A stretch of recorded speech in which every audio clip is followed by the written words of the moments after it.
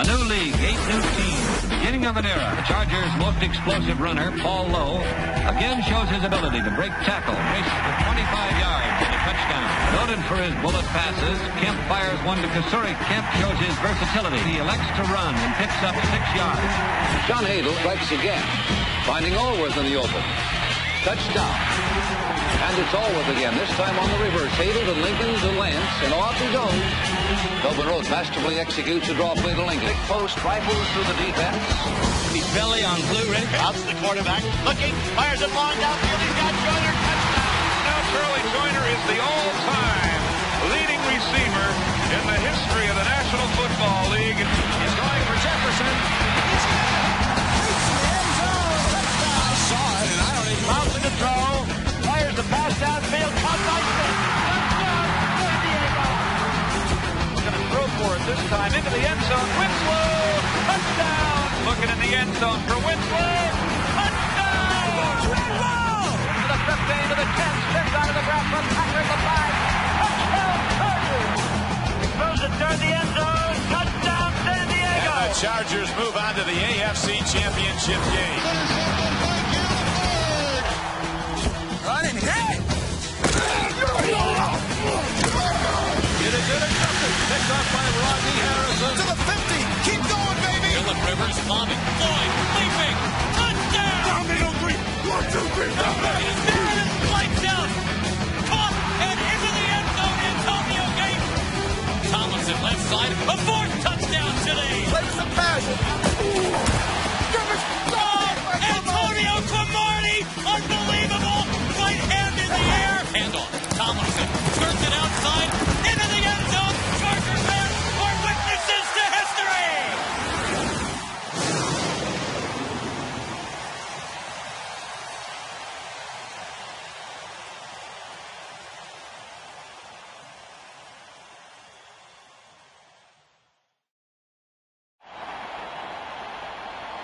The legend of the lightning bolt is now a half-century old.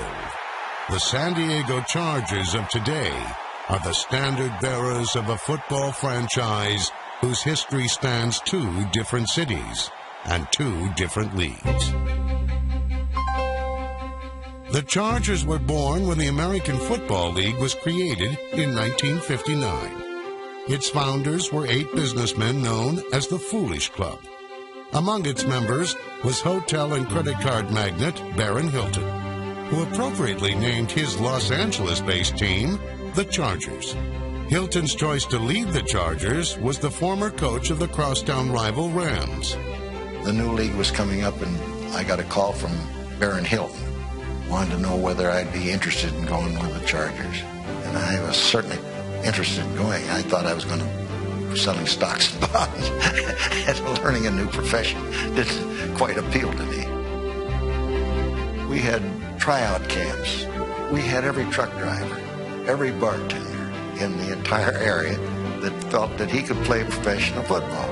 We must have had 1,000 people try out for our football team. Out of all these hundreds of guys that we ran and tried out and blocked, 2 people out of that whole bunch made it.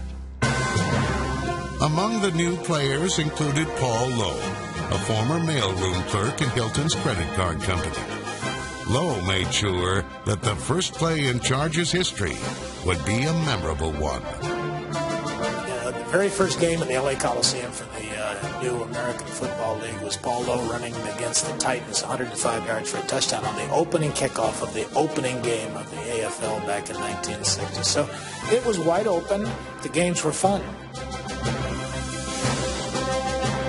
In Jack Kemp, the Chargers had a quarterback perfectly suited to the pass-happy style of the new league. I think I was probably the only player in pro football that didn't hold the laces. I put the laces right in the middle of my hand. It just felt good. Put the seam along the ridge of my fingers. I had big hands, so that was my grip, and I could throw a football. I couldn't always hit somebody with it, but I could throw it pretty hard. I hit a guy in the hand one time and split his finger right down the middle. Jack threw hard and ran hard, but there were hardly any fans in the cavernous Coliseum to watch Kemp and the Chargers. even as they rolled to a division title in their opening season. My AFL experiences started with the Los Angeles Chargers. We used to tell people that they didn't introduce us on the PA system. We would go through the stands and shake hands with everybody because there were so few people. If LA didn't support the team, there was another Southern California city eager to welcome the Chargers. After various meetings between the mayor and Baron Hilton, San Diego City Council, meeting an executive session in the council chambers, invited the Chargers to come to San Diego. Now the San Diego Chargers are a reality and will play their games in remodeled Balboa Stadium in the fall of 1961. And when you think of Balboa Stadium, you think of the water closets overflowing, which they sometimes did, and the water would flow down over the cement seats. Probably one of the most uncomfortable stadiums in America, but it had great sight lines, and it was a place where San Diego really embraced the Chargers.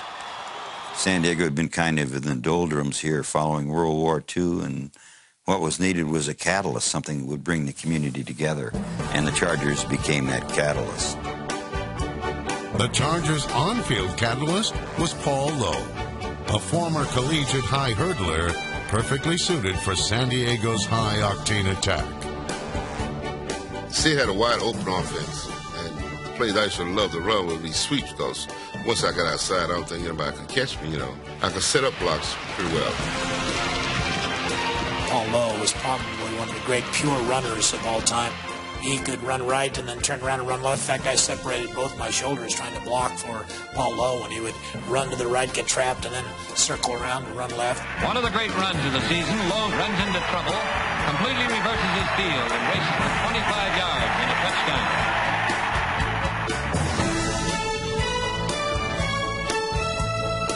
Only one AFL back gained more career yards than Lowe, who finished with the best yards per carry average in league history. For that, Paul could credit the unselfish attitude of his backfield running mate. Paul was much smarter than I.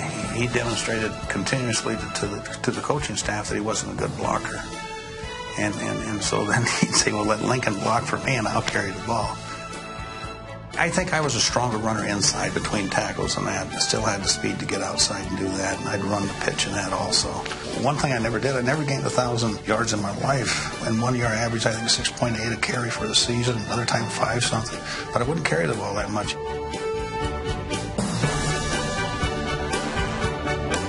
While Lincoln and Lowe were piling up yardage on the ground, Gilman could also be pleased with the performance of his defense. In 1961, the Chargers set a pro football record that still stands, an astonishing 49 pass interceptions in a single season. The interceptions, the record was due to the pass rush. We had some great defensive backs and some good linebackers that took advantage of that. They put such pressure on people that when those quarterbacks got rid of the ball, we didn't have too far to run to get to it. Allen, number 50, was but one of many pass thieves on the Chargers, who benefited from the talents of San Diego's disruptive front four. Its two main stars were menacing defensive tackle Ernie Ladd and quick-footed defensive end Earl Faison. Earl, 6'6", 295. He said, I think it was probably more like 320.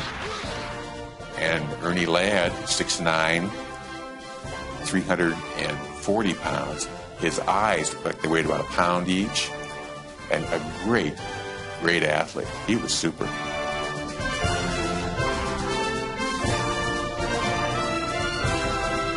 Faison and Ladd anchored a defense that led to Western Division titles in 1960 and 61. But each season ended with disappointing losses to the Houston Oilers in the AFL Championship game.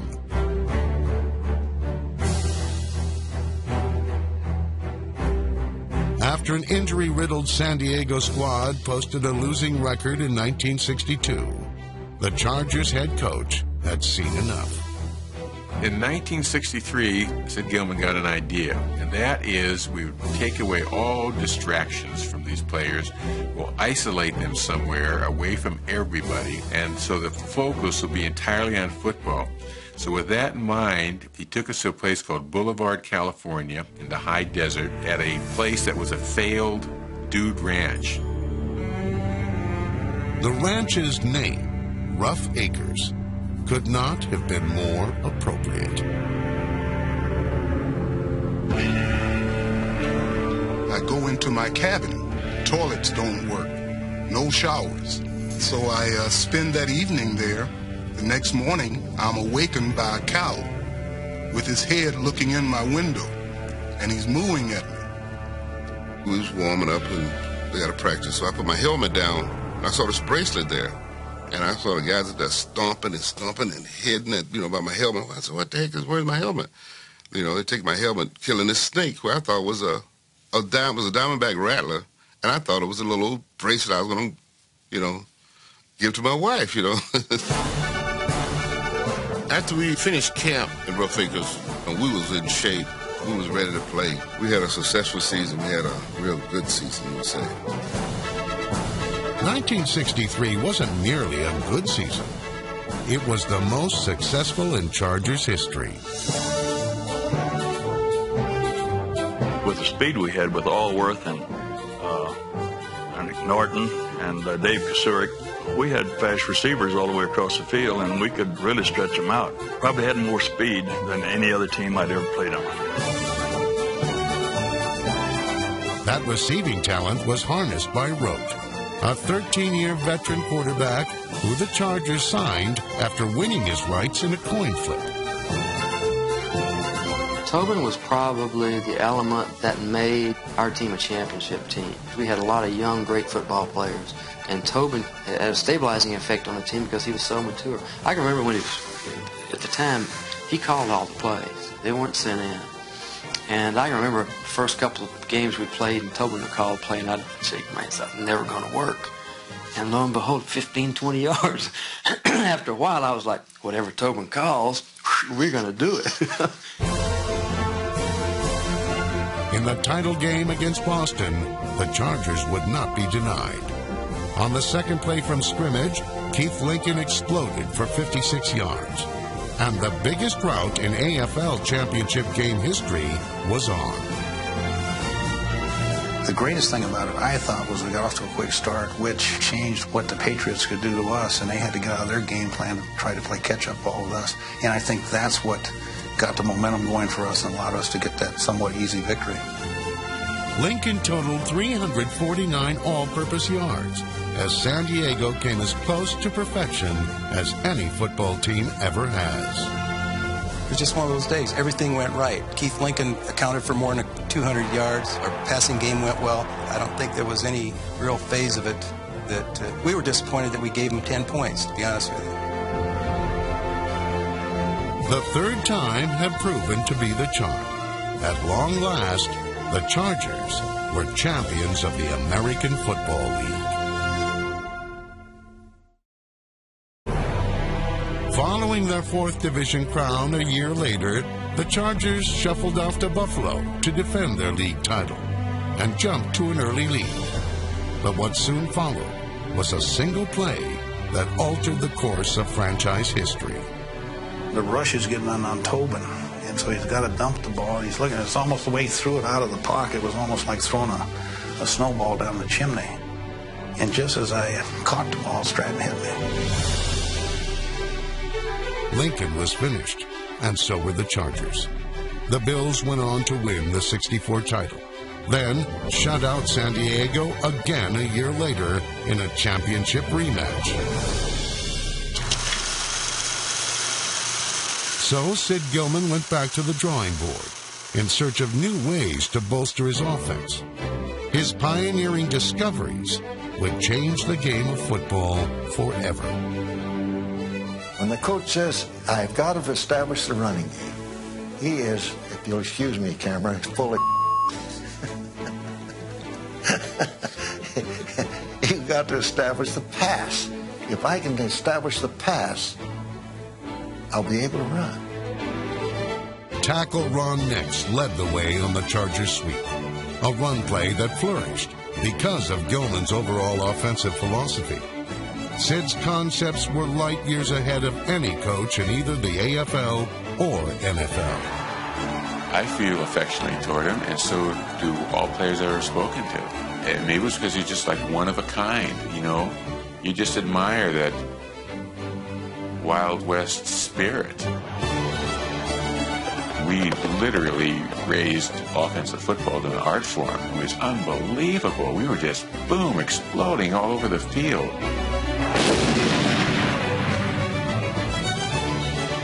The man who brought Sid's ideas to life was number 19, Hall of Fame receiver Lance Alworth. If they throw the ball, I don't care what kind of route that I would run or whatever, but when they threw the ball was mine. If I didn't get it, nobody else was going to get it. And, you know, I think that that's what separates a lot of the guys.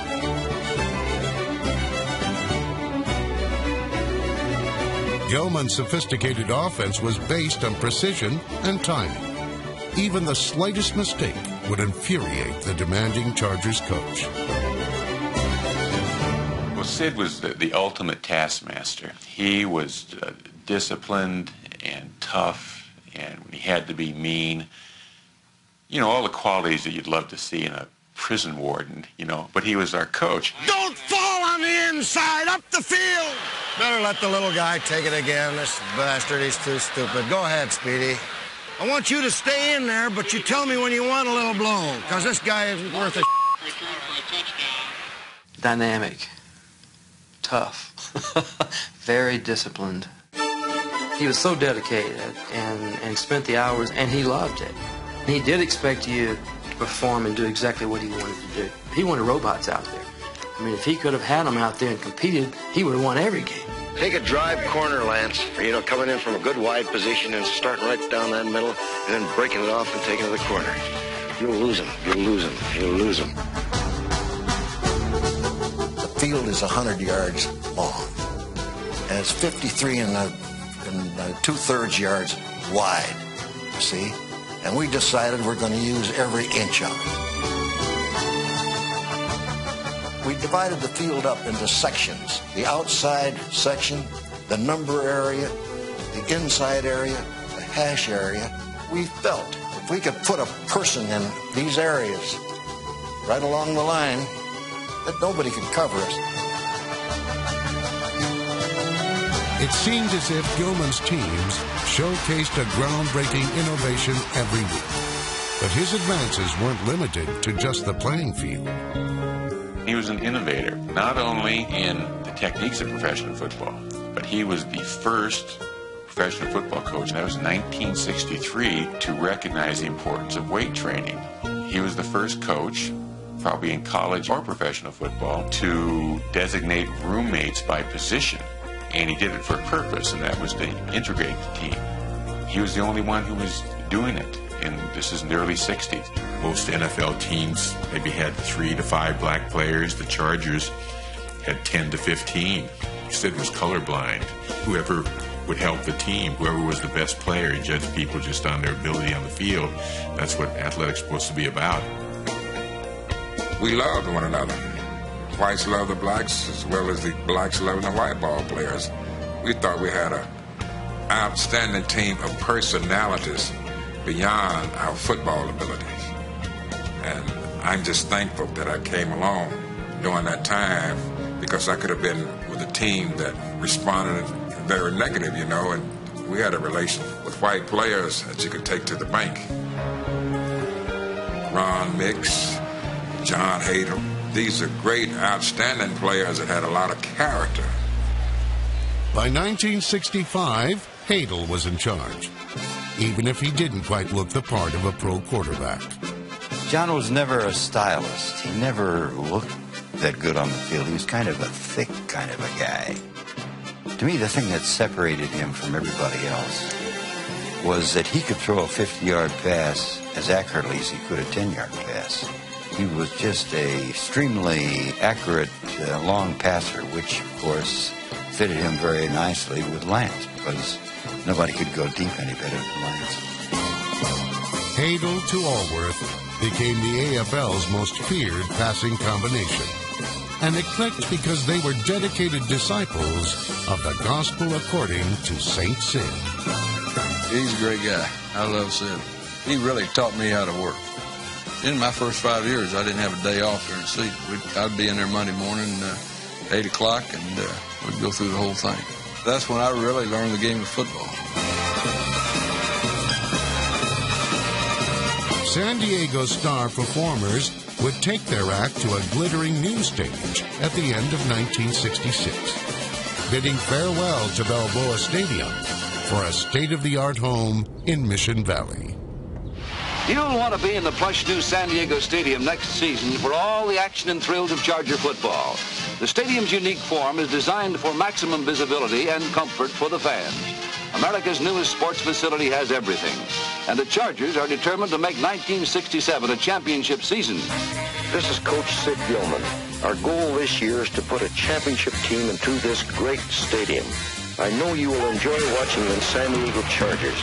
It is going to be a big play and a big win team. There would be no more championships under Gilman, but the big plays kept coming, thanks to such past targets as former San Diego State receiver Gary Garrison, number 27.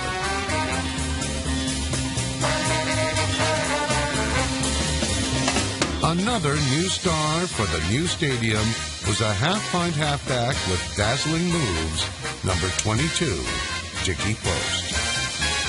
I ran to daylight. I can't really describe the style. If I saw daylight, well, then that's pretty much where I took it. I was more of a nervous runner, probably, than anybody else. It consumed so much energy by the half, I was totally exhausted. It's not a style that anybody would want to copy if you can find somebody else. It worked for me. Post won Rookie of the Year honors in 1967 and the league rushing crown in '69 as a key contributor in the prolific Chargers attack. When we went into a game offensively, we knew we were going to score a lot of points. We didn't know what our defense was going to do, but we knew we could score a lot of points against anybody we played against because of the way we manipulated everybody. Scoring points was not Sid Gilman's problem. The Achilles heel for the Chargers in the late 60s was their defense. In spite of such solid performers as Steve DeLong, Bob Babich, Rick Redmond, and Joe Beauchamp, San Diego gave up nearly as many points as it scored. On occasion, defenders like number 33, safety Kenny Graham, manufactured their own touchdowns. And on special teams, there was no better kick returner in the entire AFL than number 45, Leslie Speedy Duncan. There are many ways to come up with a big play. Little Speedy Duncan knows them all. An American Football League record coming up. Duncan picks off a Len Dawson pass and returns it 100 yards. Overall, the decade of the 1960s was the most successful in team history.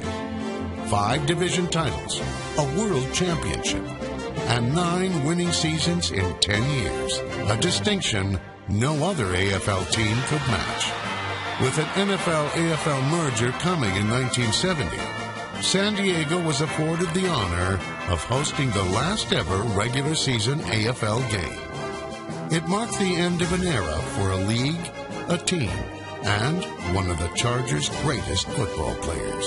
San Diego took a break to honor their 9-time All-Pro offensive tackle, Ron Mex. Mex had previously announced his retirement as the last of the original Chargers. But before he left, he opened a hole for another superstar, little Dickie Post. It was the perfect curtain call. The Chargers bid farewell to the American Football League and eagerly anticipated their entry into the NFL. The Chargers entered the new decade with many of the old familiar faces that had brought success in the 1960s. John Hadel still threw to Lance Alworth, and both benefited from the precision blocking of number 78, guard Walt Sweeney. Sweeney earned All-Star or Pro Bowl berths 9 times during his distinguished career, clearing pathways for such runners as number 20, Mike Garrett, the only back in football history to rush for 1,000-yard seasons in both the AFL and NFL. What I try to do is keep you off balance. I was not the fastest person in the world, but I was terribly quick, and I felt if I can get you to a standing position, and then I would give you a move, by giving you different moves back and forth, that I can make you break down, as we say, and get in a hitting position, and then I can out-quick you from the start, and that's basically how I try to do it. And with my quickness and ability to take a pounding, I did fairly well in professional football.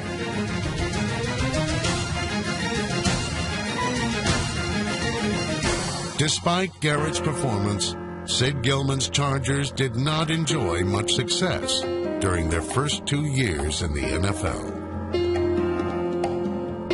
Following consecutive losing seasons in 1970 and 71, owner Gene Klein replaced Gilman, the longest tenured coach in Chargers history, with general manager Harlan Safari. The first thing Safari did was initiate a flurry of trades, moves that exchanged one set of veteran players for another. There was a big question mark as to who was going to be the quarterback after they traded John Hadle to the Rams. And they were bringing in a number of veteran players who had marquee value. None was better known than John Unitas, widely regarded as the greatest pro quarterback ever. The key question was, could the 40-year-old legend still play? I think they felt that Unitas had a year or two left. We had a lot of veterans on the team, a lot of guys that had been at other teams. I think what the organization was trying to do was copy George Allen and the success he had with the Redskins. It was the old-timers and the troublemakers, as they were labeled. Wonderful talent, maybe too many personalities on their own agenda, not as a team. Those Charger teams had real characters. They had Tim Rosevich, who once leaped into Mission Bay with a cast on his leg. He would eat fire. They had Deacon Jones, who was very voluble. There were a lot of guys around that team that made great interviews. They just weren't a very good team. We did not have the right combination to get to winning. But as a football player, you always think you can pull it out. You always think you can do it. But then you find out that you ain't as good as you used to be. And now you're playing with insufficient talent and an insufficient system. So therefore you don't reach your goals anymore. But you see where the deck is stacked against you. And all you're going to get out of this is a whipping. Big names did not translate into big wins. The Chargers finished last in 72 and 73. As the eroding skills of their aging ball players became painfully evident. For Unitas, the low point occurred in his hometown during a lopsided loss to the Steelers. The game just was a nightmare for Unitas. At that point, the Chargers turned to their then rookie Dan Fouts. Fouts rallied the Chargers dramatically. One of those ships passing in the night games. One guy coming and one guy going. It was a historic game, really, for the Chargers because it marked the arrival of Fouts, who from that point would be their leading quarterback. Fouts, in a lot of ways, was a lot like Unitas. He was a guy who insisted on being the leader, and he was a great leader. You could look him up in the Hall of Fame. He's in there with Unitas. But Fouts' best seasons were still a few years in the future. For the moment, he was a young quarterback still learning the ropes, and heavily dependent upon such teammates as surprise running sensation Don Woods, number 33. We picked him up off of waivers from Green Bay, and we were playing in Cincinnati. And I remember him coming into the game, and I handed him the ball, and he went like 21 yards for a first down. And as he comes back to the huddle, I stuck out my hand to shake his hand and pull him forward so I could read his name on the back of his jersey to see who he was. I said, "Way to go, Woods." Woods electrified the NFL in 1974. setting an NFL record for yards rushing by a rookie, while also breaking San Diego's single-season rushing total held by Paul Lowe. Injuries limited his productivity during the rest of his career, but the waiver fee to obtain Woods remains the best $100 the Chargers ever spent. The talent San Diego acquired in the NFL draft enjoyed far greater longevity. No less than 8 future starters were selected in 1975. San Diego Chargers' first-round selection is Gary Johnson, defensive tackle, Grambling. With the arrival of Johnson, future Hall of Famer Fred Dean, number 71, and defensive tackle Louis Kelcher, number 74, the Chargers now had the makings of one of the best front four units in league history. The mastermind behind San Diego's draft was new head coach Tommy Prothro. Prothro had a keen eye for evaluating football talent and a riverboat gambler's daring when it came to unleashing the unexpected. I've always said that I think somebody should always go by percentages, except a few times break them, and when you break them so far that nobody would ever think you'd be stupid enough to go that far against the percentages. Prothro delighted fans with his gadget plays and was also a source of entertainment for media and players alike who were enthralled by the rumbling baritone of Tommy's Tennessee twang. Prothro brought down to San Diego with him from the Rams our tight end, Pat Curran. And a buddy of his was Fred Dreyer, the defensive end for the Rams. And we would get up to the line of scrimmage, and Dreyer, who was a great comedian in his own right, would imitate Tommy Prothro and say, "Curran, you're offsides. Your butt's too high, and you got no way of coming off the ball and striking a blow." And Curran would yell back, "Dreyer, I think you're offside. Your hand is offsides. It's in the neutral zone, Dreyer." And I'm up at the line of scrimmage going, "Blue 33, blue 30." And I'm hearing this conversation down at the line of scrimmage. What am I supposed to do? Can't call timeout and tell him to shut up. Prothro's influence was felt in the next few years as San Diego gradually improved. But then came a fateful moment against the Raiders, and a day that will live in Chargers infamy. It was an important game for us. It was early in the season. We had won our opener, looking to go 2-0. And I know Tommy Prothro felt that we were a pretty good ball club. And we had beaten the Raiders up and down the field that whole day. The Chargers led by 6 with 10 seconds remaining. What followed was a dubious turn of dastardly events that historians eventually called the Holy Roller. It was part cartoon and part Rod Serling, and like I say, all surreal. As the play started to unwind, it just became a cartoon of comedy of errors.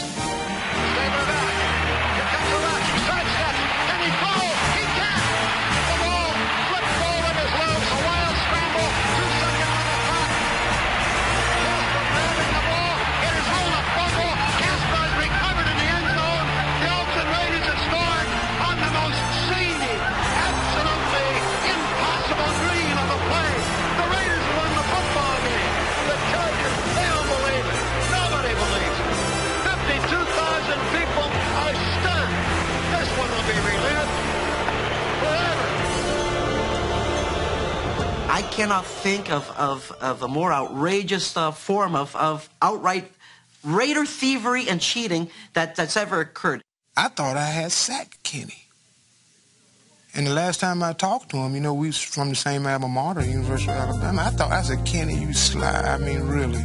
I thought I had sacked the guy. And the next thing I knew, I looked back in the end zone, and I see the official going over the touchdown. I was heartbroken, devastated. I think the short-term effect was that we came out a little flat next week, and we got blasted pretty badly, I believe by Green Bay. And it eventually led to Tommy Prothro stepping down. I think we were 1-3 at the time and really going nowhere. And we heard a rumor in the locker room that Prothro was quitting. And Prothro came in, to his credit, addressed the team, told us basically that he was disappointed the way things have turned out and wished us well, and walked out of the room very slowly. And then into the room comes this little whirlwind, Don Coryell. Don Coryell was going to be our coach. And I remember him saying, you know, people think I'm crazy to take this job. You guys are 1-3. You haven't won in a long time. Well, guys, I tell you what, we all got to be a little bit crazy to play this game. And with that, we all started laughing, and we never stopped laughing until it was over. San Diego fans were familiar with Don Coryell. The winningest coach in San Diego State history, led the Aztecs to 104 victories with his wide-open pass offense. Upon his return to San Diego, 5 weeks into the 1978 season, Don Coryell installed his revolutionary offensive philosophy and game plan, forever changing the NFL.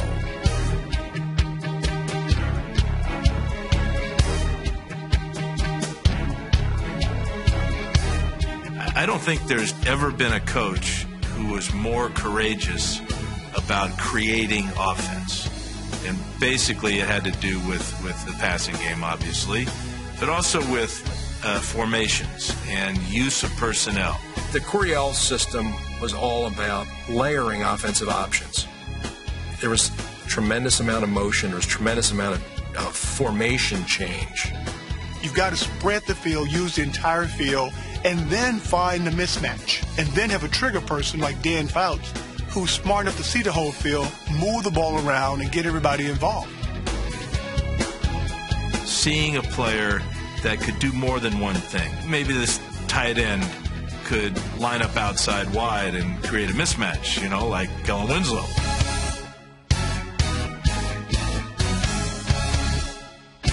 When he moved on to San Diego and got a great quarterback in Dan Faust and receivers like John Jefferson, Charlie Joyner, and Kellen Winslow, you take those kinds of talents and you put them in that offense, and that's when you have a team that's really going to set records. The Chargers' record-setting offense was beginning to take shape behind the maturation of quarterback Dan Fouts and the rejuvenation of receiver Charlie Joyner. When I went to San Diego, I was almost at the end of my career, but Coryell's offense fitted me so well. It was really the start of my career, and I just helped him play 9 more years. Fouts the quarterback, looking, fires it long downfield. He's got Joyner, touchdown. For me, it was the best offense in the world. 750 career receptions for over 12,000 yards made Joyner a Hall of Fame lock. But statistics were not the only measure of Joyner's greatness. The real example of how good Charlie was is that during training camp, when we have rookies coming in, we would put on a reel of pass routes and show the rookies how to run those pass routes. And the guy running the pass routes, each and every one of them, was Charlie Joyner, because he was perfect on every one of his pass routes. One of those rookies was 78's first-round draft pick, John Jefferson, a receiver blessed with the necessary tools to become an elite player in the NFL. I just love throwing the ball to him, because if I got the ball in the right spot, JJ was going to catch it. Incredible ability to focus on the ball regardless of the situation. If he was in the corner of the end zone, you know, putting one hand up, pulling it in, getting his feet down, or in a crowd along the sidelines, he made so many incredible catches. Wow, the things he could do with his body. The ability to catch the football. Every team has that player, or should have that player, that when they step on the field, the fans come to their feet, simply because he's on the field. You know, that was JJ.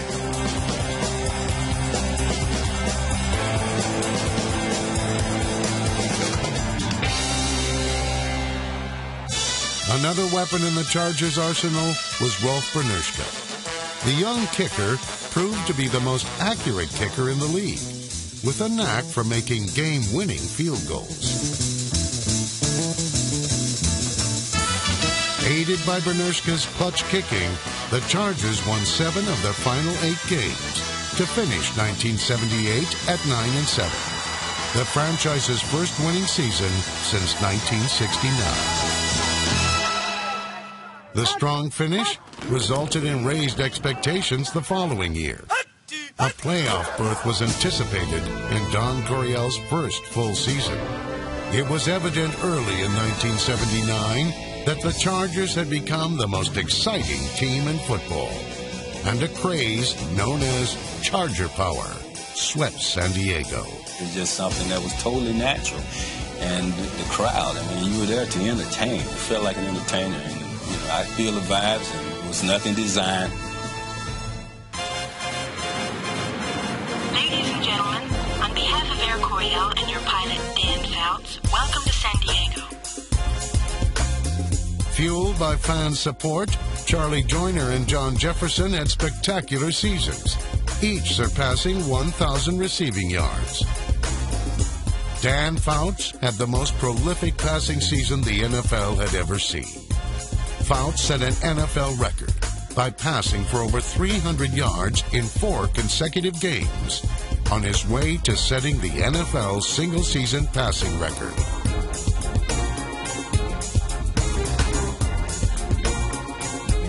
Charger power did not only reside on the offensive side of the ball. Despite a season-ending knee injury to Louis Kelcher, the defense, led by Leroy Jones and Pro Bowlers Mean Fred Dean and Gary Big Hands Johnson, applied constant pressure to the quarterback. The linebackers, led by number 51 Woodrow Lowe, were there to clean up anything that was remaining. San Diego limited opponents to the fewest points in the AFC. The Chargers were well prepared for a playoff run, but first they'd have to get past the defending Super Bowl champions. Inspired by a pregame appearance from Rolf Bernerschka, who was recovering from a life-threatening illness, the Chargers played one of their finest games of the season. The visiting Steelers never stood a chance. The ball-hawking Chargers defense created 7 takeaways. Fouts passed for 2 touchdowns, and Jefferson gained over 100 yards. San Diego passed the litmus test, defeating the Steel Curtain, proving they were among the NFL's elite. A stature achieved in large part to the play of the most complete defensive unit of the Coryell era. The defense excelled down the stretch, holding opponents to 7 points or less in 4 of the final 5 games, including a Monday night showdown versus the Broncos with the AFC West title on the line.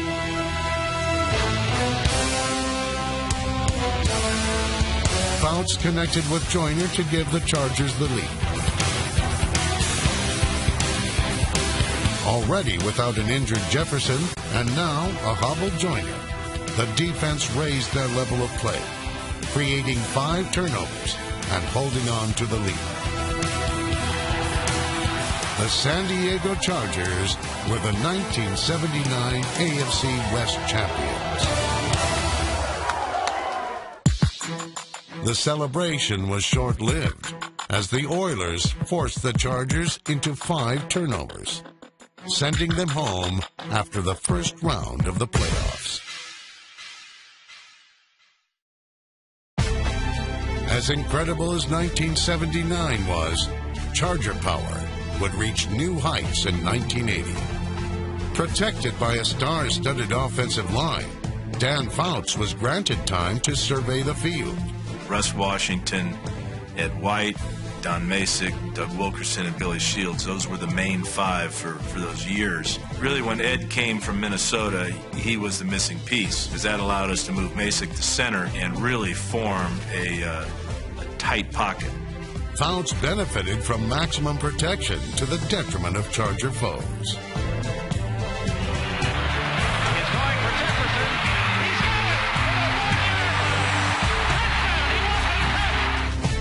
The Chargers became the first team in pro football history to average more than 400 yards of offense per game. Dan Fouts broke the single-season passing record he set the year before. Charlie Joyner and John Jefferson each went over 1,000 yards receiving. Jefferson for the 3rd time in his 3-year career.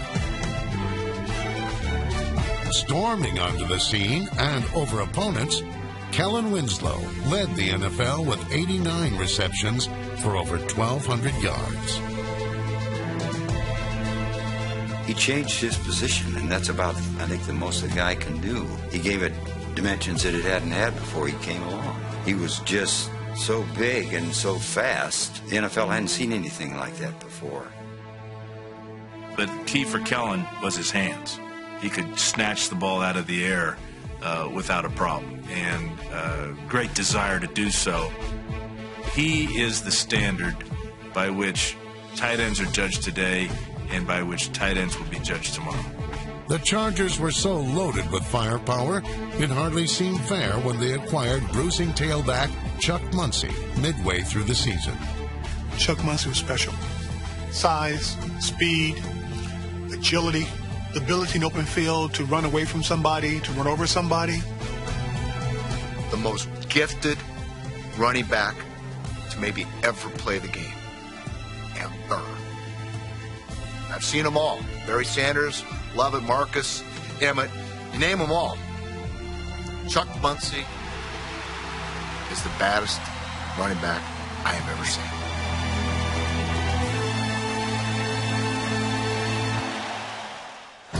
Muncie was not the only imposing figure added to the 1980 Chargers. Fan favorite Louis Kelcher returned after missing nearly all of '79 with an injury. Kelcher, Leroy Jones, Fred Dean, and Gary Johnson stymied opponents, sacking the quarterback more than any unit in the NFL. Kelcher, Dean, and Johnson made the Pro Bowl, marking the first time any team had sent 3 linemen to Hawaii. At 10-5, a Monday night win against the defending Super Bowl champs, and consecutive division titles could be had. Kellen Winslow capped off his terrific sophomore campaign by recording 10 catches for 171 yards. The Chargers were playoff bound for the second consecutive season.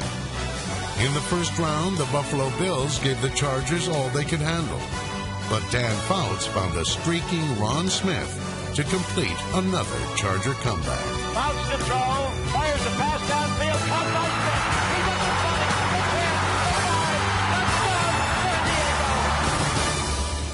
Good afternoon, ladies and gentlemen. From San Diego Jack Murphy Stadium, for the first time in their long, storied, and bitter football rivalry, the Oakland Raiders and the San Diego Chargers meet in a postseason contest, and not just your ordinary postseason contest, but the American Football Conference Championship game and the right to represent the AFC in the Super Bowl in New Orleans. Despite Charlie Joyner's heroics, San Diego was unable to conquer their most hated rival, falling in the playoffs for the second year in a row. Disappointment from the loss soon turned to optimism for the season ahead. All the pieces seemed to be in place for a 1981 title run. That is, until contract disputes forced ownership to make some difficult roster changes. Even though one star was leaving, another would soon take his place. 5 weeks into the season, Wes Chandler was acquired from New Orleans. San Diego made a great move by getting Wes because they pretty much got a clone between 2 guys and their talents. Chandler's on-field production and acrobatics proved to be equally as amazing as his predecessor.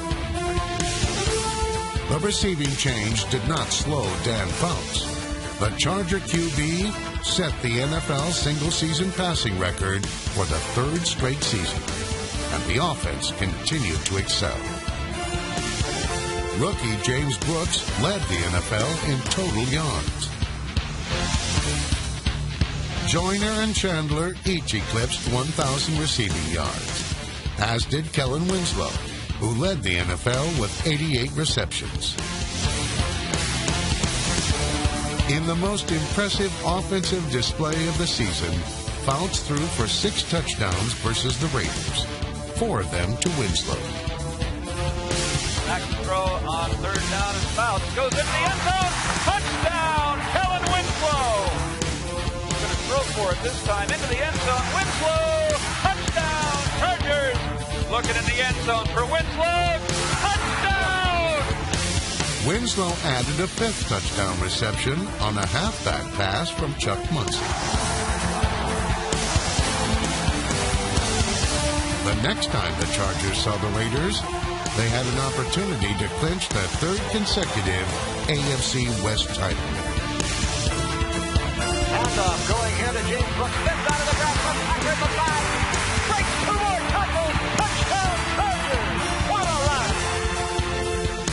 That pass is set. Fouts again. Steps up under pressure. Throwing deep to Joyner. Great catch. Touchdown, Chargers.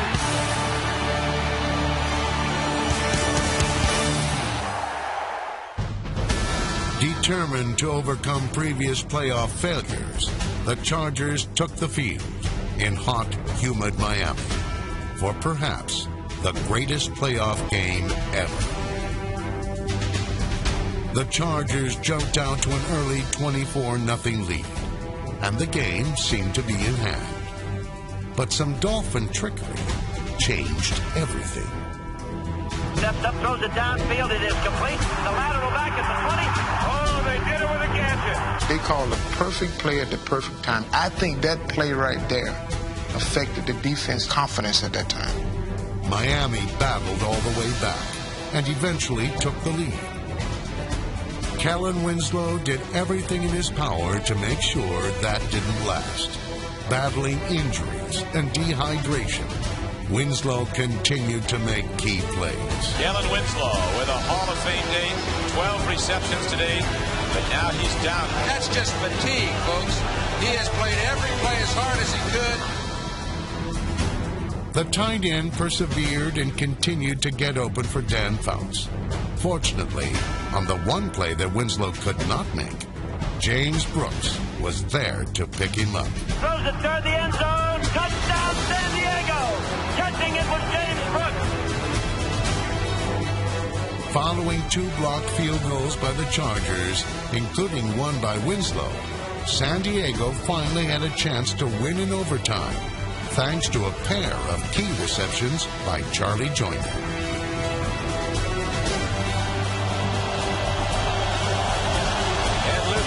It is up and the game is over. The San Diego Chargers win a 29-yard field goal by Rolf Benirschke. And the Chargers move on to the AFC Championship game. Everybody gets the game ball, of course.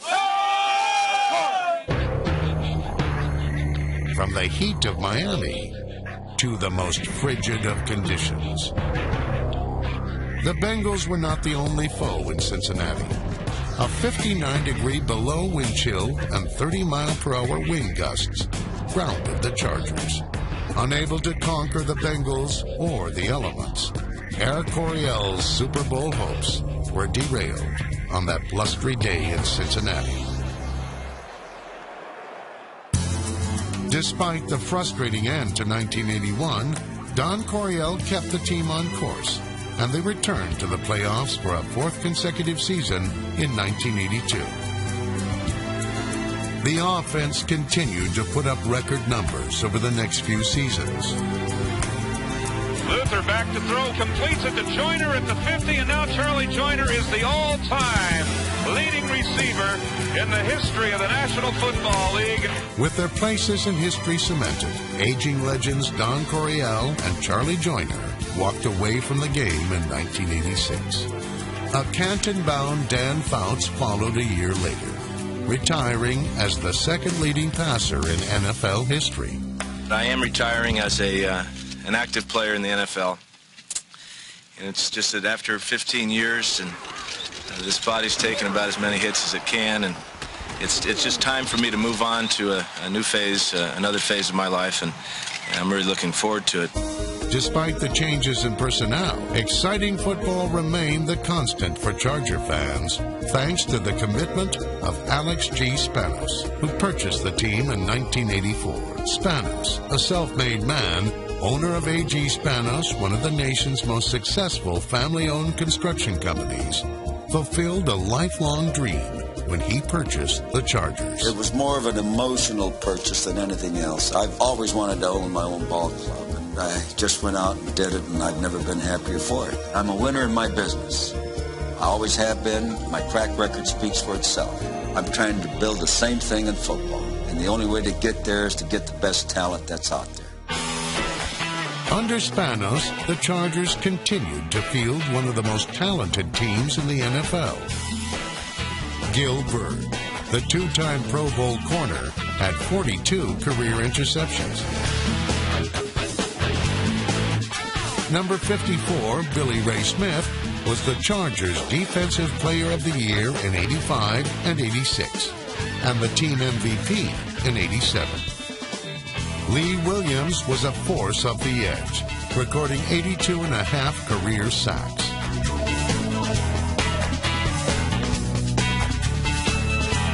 Three-time Pro Bowler Jim Lachey locked out opposing pass rushers.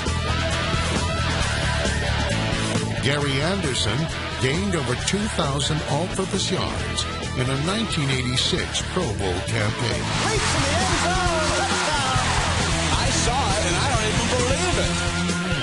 And Lionel Little Train James was pound for pound the most exciting player in football for 5 seasons.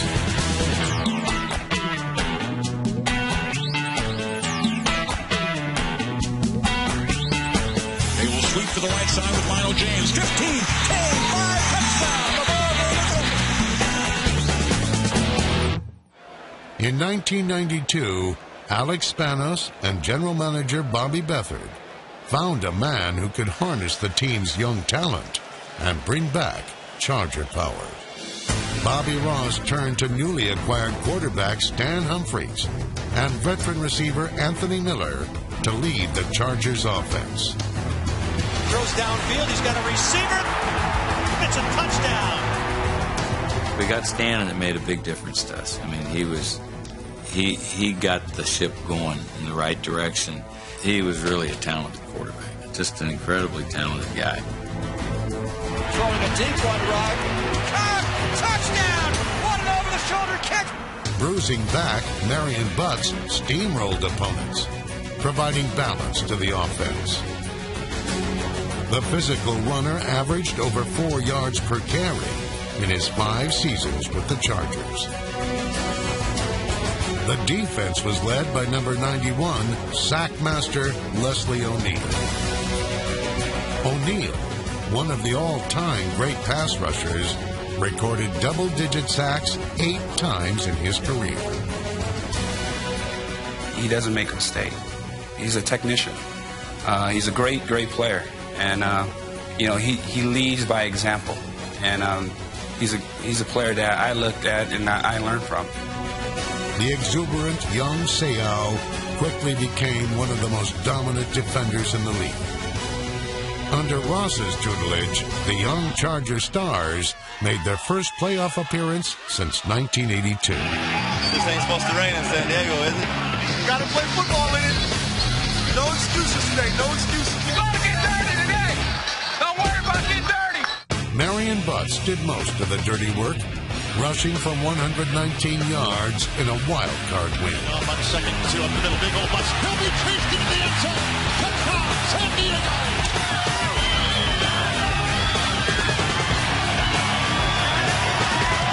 I've lost my voice, but try to understand. Once again, I just want to say thanks, fellas. I can't tell you how happy I am today. San Diego fans knew something special was in the air when the 1994 season opened with a dramatic 37-34 come-from-behind victory over Denver. Humphries started the comeback with a touchdown pass to tight end Alfred Papuna. The key play was a 99-yard interception return for a touchdown by the man they called the Sheriff. They come up to the 20-yard line, to the 30, to the 40, to the 50. It's going to be a touchdown. And in for the score, Stanley Richard.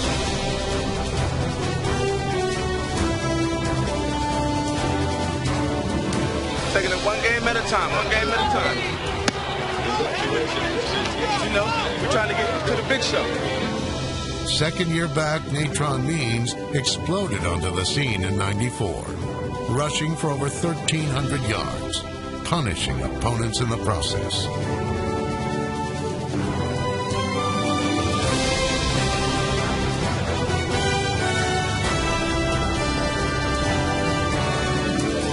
These 12 rushing touchdowns were second most in the NFL. After starting the season 6-0, the Chargers dropped 4 of their final 8 games. That would be forgotten with a win over the Jets, clinching a playoff berth. The last 2 weeks we haven't got it done. Let's get it done this week. Stan Humphries and Tony Martin got it done.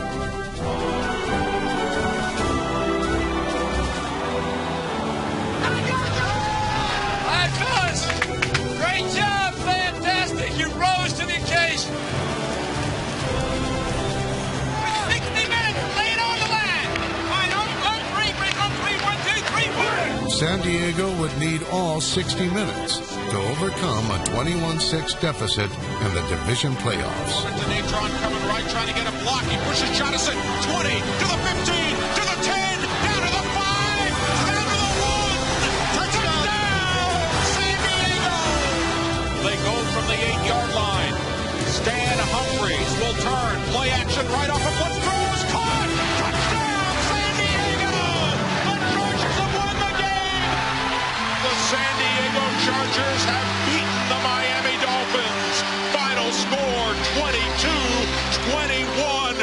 Blitzburg. Here comes a lightning bolt. The Chargers traveled to Pittsburgh as heavy underdogs in the 1994 AFC Championship game. We got to play together, play hard. The coverage team stay here. Break on men on 3, 1, 2, 3. Let us go. Trailing 13-10 in the fourth quarter, Humphries again found a streaking Martin.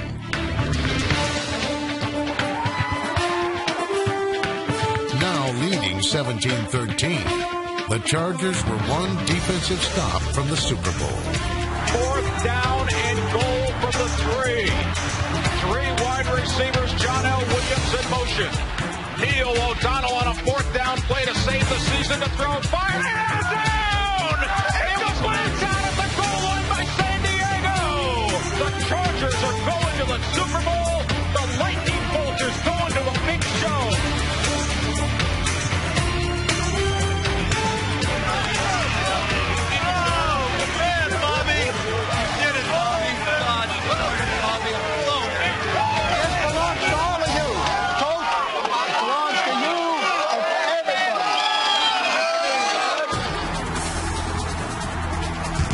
In 1994, the Chargers advanced further than they ever had before. Unfortunately, Andre Coleman's 98-yard touchdown return was the lone highlight of Super Bowl 29.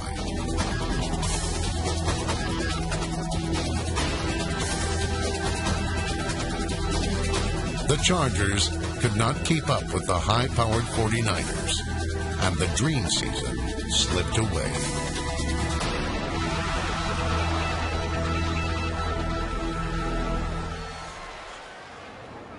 Despite the Super Bowl loss, there was renewed confidence among Charger fans. Bobby Ross brought winning football back to San Diego, winning 2 division titles in 5 seasons with the Chargers. 3, 1, 2, 3. To make the playoffs for a 3rd time under Ross, the Chargers had to prove they could win anywhere and in any conditions. Dodging snowballs and giant defenders alike, the Chargers prevailed, finishing the 95 season with a come-from-behind victory in hostile territory. He gets hit, throws, intercepted, picked up by Gale at the goal line. Gale is going to go all the way and score! Touchdown, San Diego! 100 yards for Sean Gale! Following the 1996 season, Ross resigned, and a new era of Charger football began. The Chargers entered the late 90s in transition and full of uncertainty. But after rookie quarterback Ryan Leaf won his first 2 starts, there was optimism in San Diego. Well, there's the bomb. There's the long one. And the crowd into the ball game now. Leaf struggled to maintain his early momentum and never reached his full potential. The Chargers suffered back-to-back losing seasons in 1997 and 1998 under 2 different head coaches. In 1999, new head coach Mike Riley lifted the Chargers to a promising 8-8 record. The team was led by one of the league's top defenses.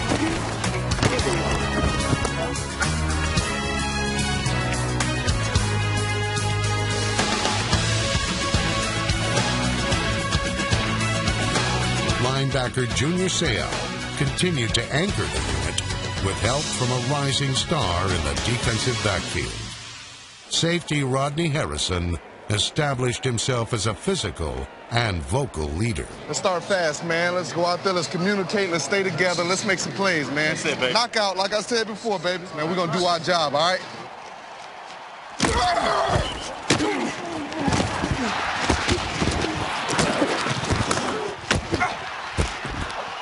Yes!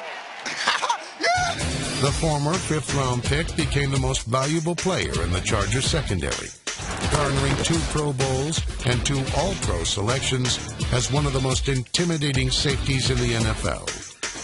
Rodney Harrison. Oh, my good. What an amazing effort. Good night. Rodney Harrison. What a player. I'm going to pick it off next time. Play fake. Stewart back throwing. Intercepted by Rodney. He can go far side. Rodney Harrison foot race, and he is gone. Touchdown, Chargers. Harrison was an enforcer on the defense, but the heart and soul was Junior Seau. The San Diego native became the Chargers' hometown hero. Kyle, Junior, nice meeting you, all right? Thanks for coming out. Hey, cutie, how you doing? Give me 5. You gave me good luck last time. You know that, right? What's your name? Give me 5, Chris. Thanks for coming out, all right? All right. Seau was one of the most endearing players off the field, but on the field, he was a menace.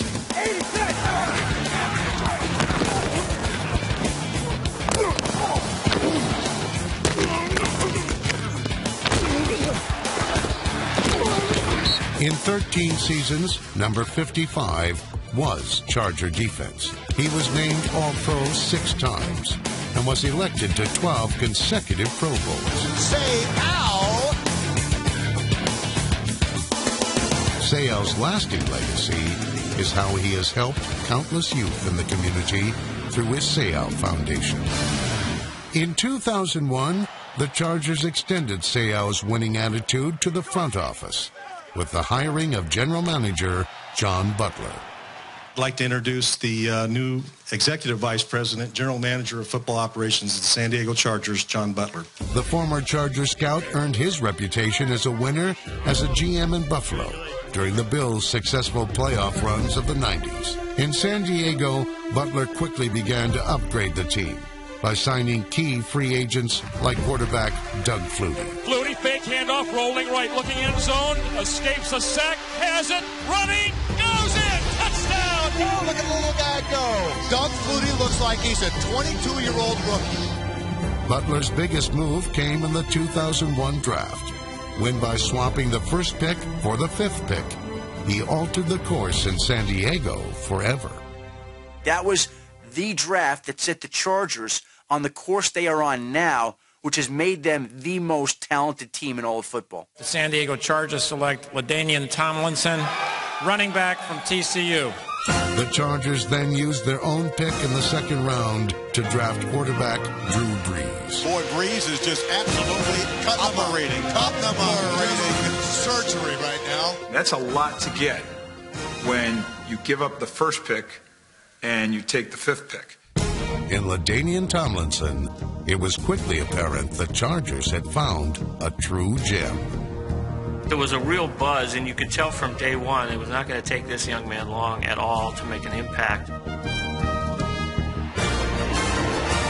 handoff goes from Brees to LT, breaking left, cuts inside, breaks the tackle, slips another one, in the clear at the 30, at the 25, at the 20, 15, 10, 5,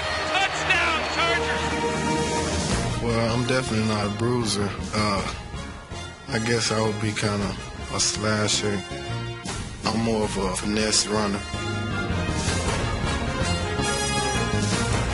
But I'm like slashing and dodging people. Charger fans, you're watching a future superstar. LT, LT, LT, LT, LT, LT, you're disgusting. That's insane. It is. That's off the chart. He is driving them crazy. Just so special, number 21. Playing defense, I love to sit back and be a fan and watch those feet. How do you stop the bowling ball? What time is it? LT time. He, without a doubt, is the heart and soul of our franchise. Ever since he was drafted in 2001, this whole franchise has turned around. Tomlinson is a multi-talent with breakaway speed. One race, 45-50, 45-40, 35-30, step arm, 25-20, 15-10-5, touchdown Chargers! What a run! He is tough near the goal line, and he is an excellent receiver or passer. LT, the best quarterback in the National Football League. In only 8 seasons, LT already holds most of the team rushing records. After setting many Charger records, Tomlinson set his sights on the NFL record books. Touchdown, LaDainian Tomlinson! And with that touchdown, he is all alone for third place on the league's all-time rushing touchdowns list, passing sweetness, the great Walter Payton. The biggest thing for me was passing Walter Payton. And he scored a lot of them, but it was special for me to pass him. Tomlinson's off-the-field accolades are just as impressive. His community work contributed to him being named the 2006 NFL Man of the Year. Keep on running all the way to Canton, Ohio, big man. They'll be waiting for you whenever you decide you're ready. In 2002, the Chargers completed their winning foundation with new head coach Marty Schottenheimer. Schottenheimer was a proven winner who summed up his philosophy with a simple 3-word phrase. WWW. I looked at that as an acronym and said, wait a minute, that's WWW. We will win. Well, let's concentrate now. Focus, man. Stay square. Stay in front. Stay in front. There you go. Come on, work on the technique. Now let's go. The energy level is excellent. It's excellent. We couldn't ask or expect any more. And what we have to do now is we got to begin to focus on the details. In Schottenheimer, the Chargers found immediate success as they began the 2002 season with 4 consecutive wins.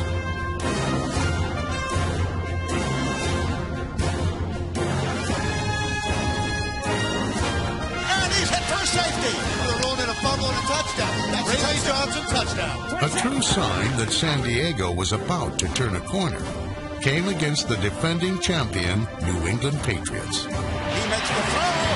It's intercepted by Ryan McNeil.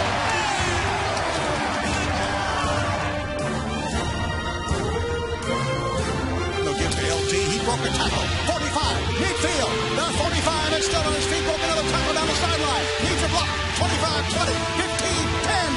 Gone. Touchdown. LaDainian Tomlinson.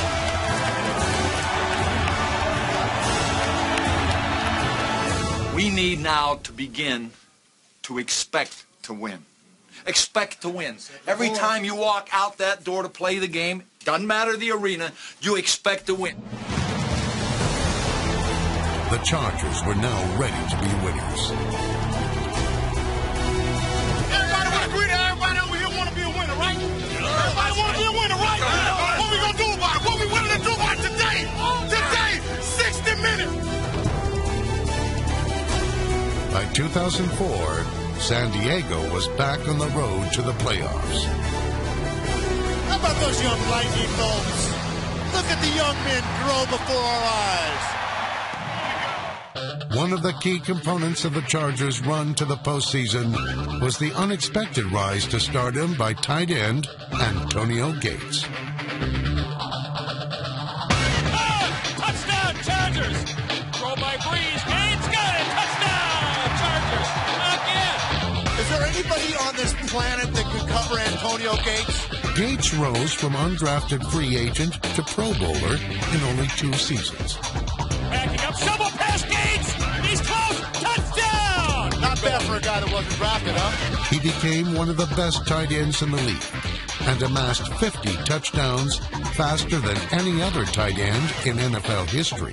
In 2004, the second-year tight end's biggest catch came in Cleveland, as the Chargers clinched their first division title since 1994.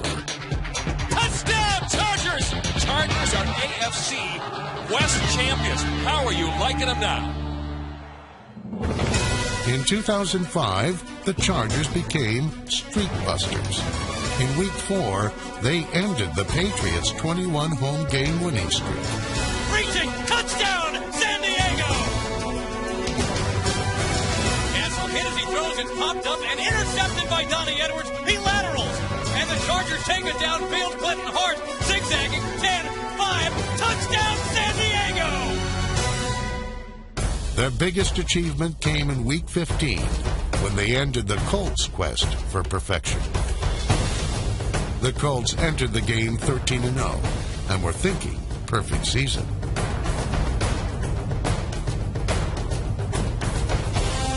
From the right hash, LT in the backfield, 5-step drop, pump fake. Breeze over the middle, has a man. Touchdown! Keenan McCardell! And the Chargers on the board first. Hey, don't deny us today, all right? Hey, don't deny us today. Let's go! A fired-up defense sacked Colts quarterback Peyton Manning 4 times. Here comes the blitz. Peyton Manning down! He is down back at the 24-yard line. In a tight game of big plays, it was a timely run by Michael Turner that ruined the Colts' unblemished record. Michael Turner in the backfield here. Turner goes to the right side. He's got room. 30, 35, 40, 50. Down the sideline is the burner. Chase at the 20, 15, 10, 5, bye-bye. Michael Turner. 13-1. Here you come, Colts. Amid a decade of triumphs, it would be a pair of tragedies that would connect the Chargers to the community. As we all know, a good part of Southern California is on fire right now, including a large part of San Diego and its outlying areas. Devastating fires tore through the San Diego area in 2003 and 2007. During the trying time, it was the Spanos family who opened their hearts and Qualcomm Stadium to aid in the relief efforts. I wish I could have done more. I was just trying to inspire others to do whatever little they could do. That's why I gave, is to help.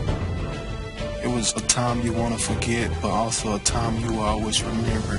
People was lending out a helping hand to help someone else that either lost their home or just were going through tough times.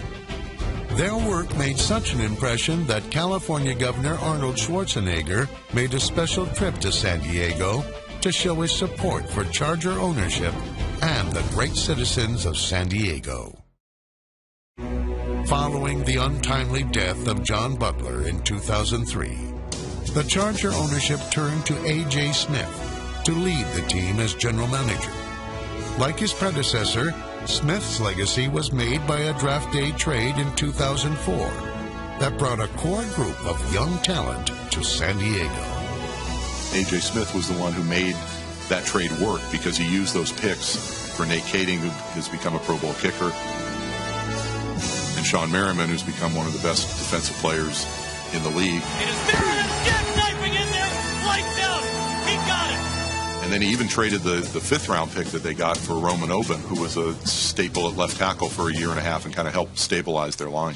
The centerpiece in the trade was quarterback Phillip Rivers.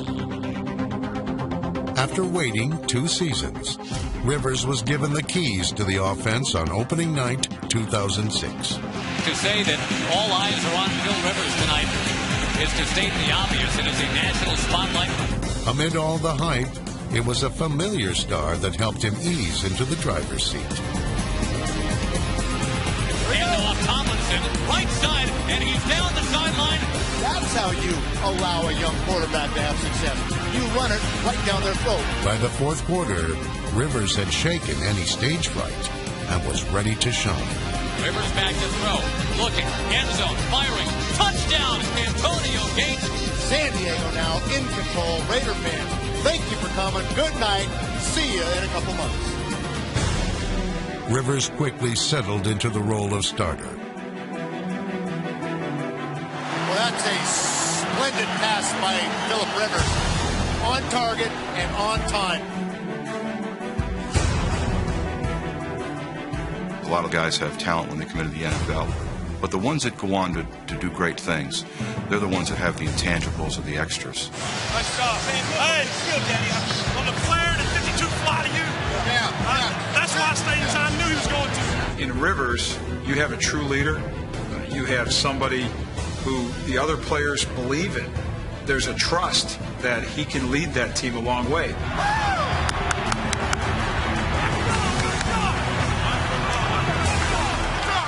Number 17 went from starter to star in Cincinnati, with the Chargers trailing 28-7 at halftime. Rivers guided the offense to 42 second-half points to lead San Diego to a comeback win in front of a stunned crowd. San Diego does the lead. Incredible. That's awesome. Just as Rivers' stock was rising on offense, Sean Merriman was coming into his own on defense. Merriman began his career as Rookie of the Year in 2005 and became one of the premier defensive players in the league. Merriman got him his third of the day. It is sack number 17, and he will show this crowd that he loves his football. Defensive end Luis Castillo also blossomed. Castillo was drafted in the 2005 draft and quickly became a staple on the Chargers' defensive line. And here comes a rush. Down goes Trent Green at the 20-yard line. How about Luis Castillo? While the young stars shone bright, it was LaDainian Tomlinson who took stardom to a new level. In 2006, LT led the team to the AFC West title, and along the way, he took aim at the NFL's single-season touchdown mark. From the 7-yard line of the Denver Broncos. And the handoff to Tomlinson. Left side, and he will gallop into the end zone. Charger fans are witnesses to history.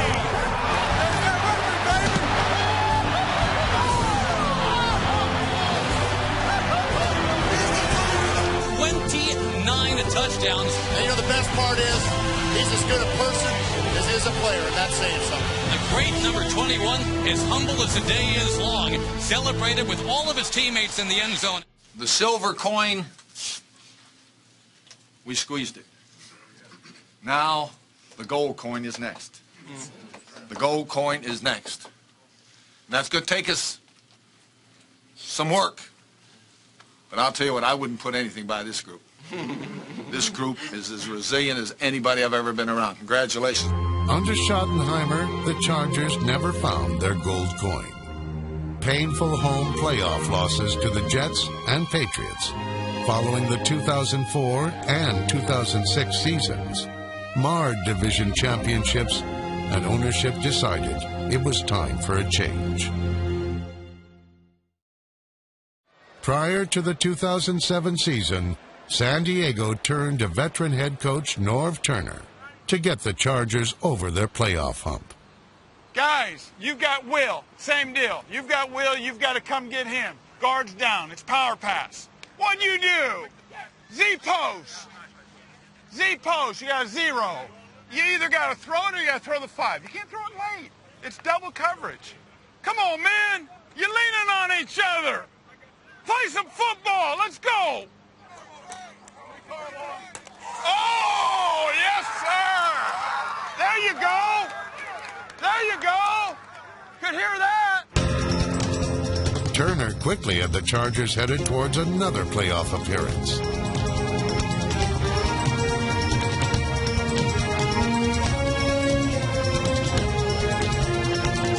back to LT, looking to throw. Has Gates open at the 1, into the end zone. Touchdown!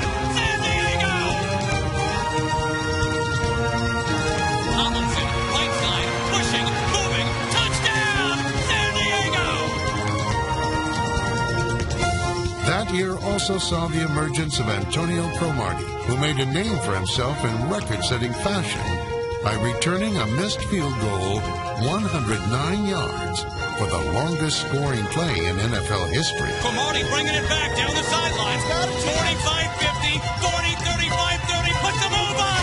Cromartie to the house. Touchdown, San Diego. Unbelievable. Cromartie logged impressive stats in the defensive backfield as well. His 3 interceptions helped the Chargers to a key win over the defending champion Colts in San Diego's run to a second consecutive AFC West title. 3 picks, 1 game, what a player! The 2007 AFC West champs are once again the San Diego Chargers. Watch us, we're going to run for the rest of this playoff run. We're going to make the run.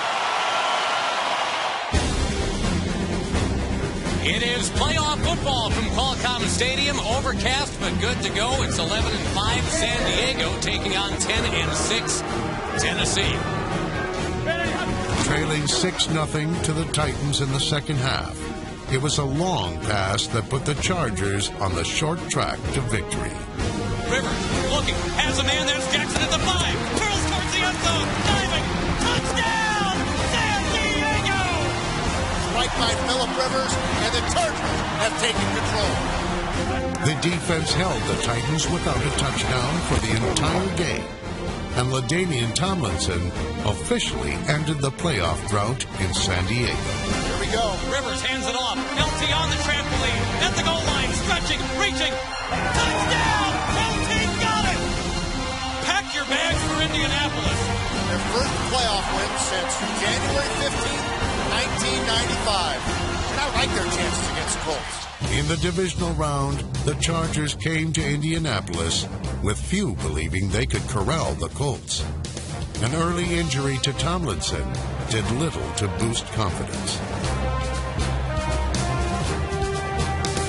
Rivers took the mantle and guided the team into the lead heading into the fourth quarter.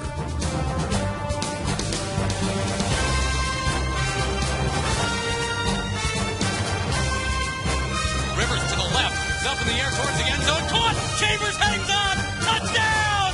San Diego! What a throw! What a catch! San Diego's on top! However, Rivers would also succumb to injury late in the game. A hobbled Phillip Rivers heads towards the locker room. With their 2 stars sidelined, it would be up to the understudies to seal the underdogs a spot in the AFC Championship. 24-21 Indianapolis. Billy Volek has to engineer the comeback. Volek fakes the handoff, goes underneath to Legadou Nane, gets a block from Marcus McNeil, goes to the 30, cuts upfield, breaks a tackle, 20, 15-yard line for Legadou Nane. Nobody on this planet gives them any kind of a chance without Phillip Rivers, without LT, with the hobbled gates. Volek diving, is he over the goal line? Yes, he is! Touchdown, Billy Volek! And the San Diego Chargers are on top of Indianapolis. Our San Diego Chargers are coming in, and they've taken it away from the world champions. The Chargers entered the AFC Championship in New England, hoping their walking wounded could somehow overcome the undefeated Patriots. It is being billed as David against Goliath, and David's slingshot is in the shop. Injuries have all but swallowed these Chargers whole.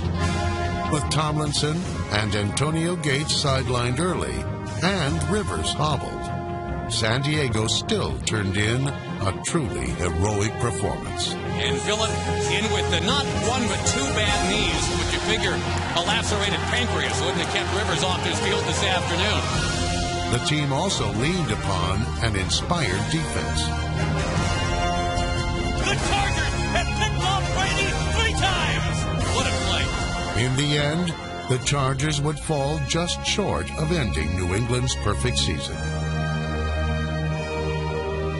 San Diego entered 2008 hoping to build upon their success, but they would be tested from the start. In Denver, the outcome of the game would be decided by something other than the Broncos. 38-31 San Diego. And Cutler rolling out. His pass knocked down. He lost it. It's picked up. The Chargers have it. Wait a minute. Wait, Jay Cutler's coming back on the field. How is that? Like, just an incomplete pass? I guess it's going to be called at the 10. That can't be right. Play should have been ruled a fumble. By rule, the ball was dead when it hits the ground because the whistle was blown. Therefore, it's Denver's ball at the 10-yard line, which is the spot that the ball hits the ground. 3rd down. This game should be over. Cutler pumps once, fires end zone. 39-38 Denver. The Broncos have stolen one. It should have never come to this. The loss sent San Diego into a 4-8 tailspin. Though the Chargers were down, they refused to fold and finally found their resolve. I'm most proud of the way our entire group believed that, hey, we're not far away from being a real good football team, and it was a fight to get back to where we needed to be, but our guys did a great job of fighting that fight. San Diego reemerged as contenders in Week 14 against the Raiders. Rivers with time going long. Has Jackson streaking under the ball. Has it at the 20. In stride. 10, 5. Touchdown. 59 yards. A week later, the Chargers showed heart by scoring a pair of last-minute touchdowns in Kansas City. Touchdown! Vincent Jackson with 36 seconds to go.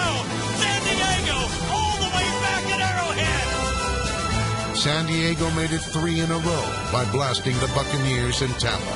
15, 10, 5, touchdown! The lightning bug has done it again.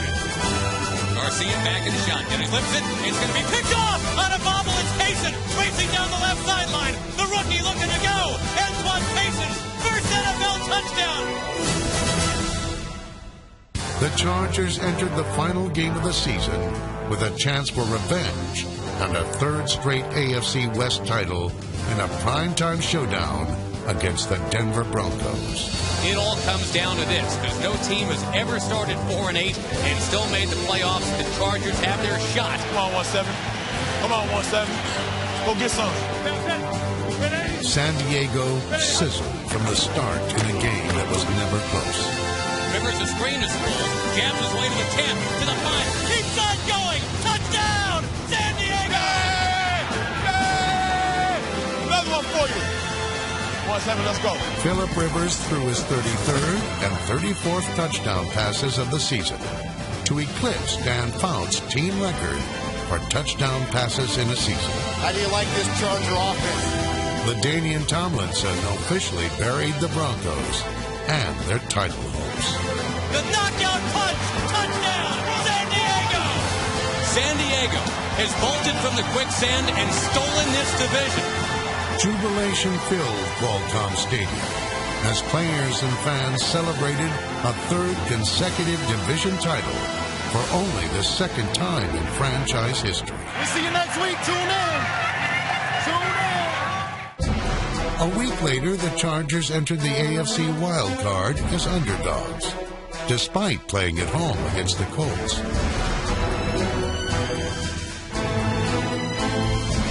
With Tomlinson nursing an injury, Darren Sproles stepped in and stepped up.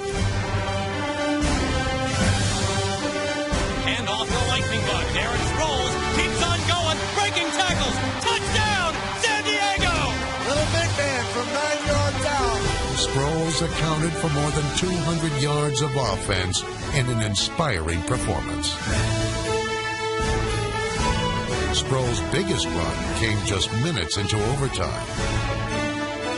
15, 10, 5, Jack Run! He got it! He got it! He got it! Is this a team of destiny or not? Who knows? Sure feels that way, Josh. 22 yards for the lightning bug. The Chargers have taken down Indianapolis. The overtime victory over the Colts exemplified the spirit and determination that has defined the San Diego Chargers for a half-century. Since 1960, the Chargers have been a fixture in Southern California. It'd be hard to think of San Diego without the San Diego Chargers. When you see the lightning bolt, you think San Diego. We're reminded of all the players because there's football cards of them that hang in the hallways.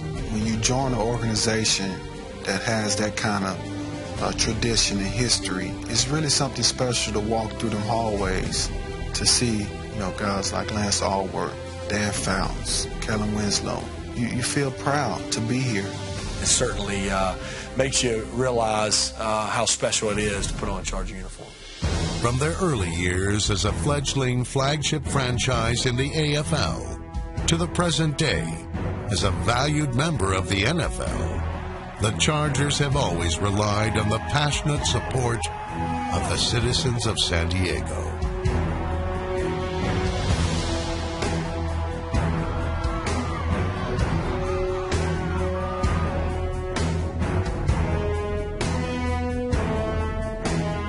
See how excited the community and the town gets on Sundays. It's a passionate relationship, and you can see that by just how involved our fans are at the game. This crowd is going nuts. We appreciate you fans providing the energy that we needed to get the job done. The Chargers' history is a book full of stars.